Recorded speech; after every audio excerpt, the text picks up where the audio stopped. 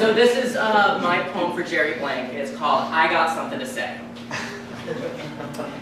Maybe I'm high on a hot load of mescaline, crumbled into a tumbler of Percocet jimmies, but I'd like to try it again. High school, one more time. Just like you, Jerry, my favorite middle-aged junkie whore. I never had an overbite or an oily grain pompadour, but I had stomach ulcers from my freshman year fear, and a staggering inability to say what I wanted to say.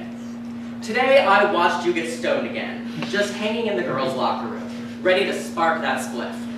Trish reached deep into the crotch of her tight gym shorts, slid up one thin joint, and you said with complete conviction, that's quite a humidor you got there.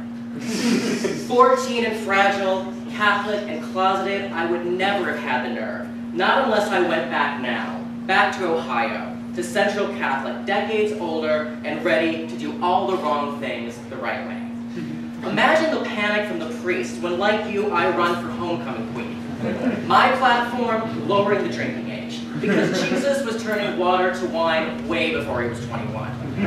And during the semester on sex ed, I can share what I've learned in San Francisco, raising my hand after the lesson on abstinence to remind Father Matthew, no one gets pregnant from anal. But the ultimate will be English lit.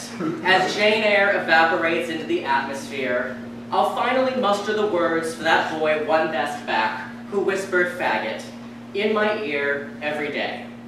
Look, I like the pole and the hole. I'll make your pinky all stinky. And if that sack wrangler still wants a piece of me, I'll break it down Jerry style.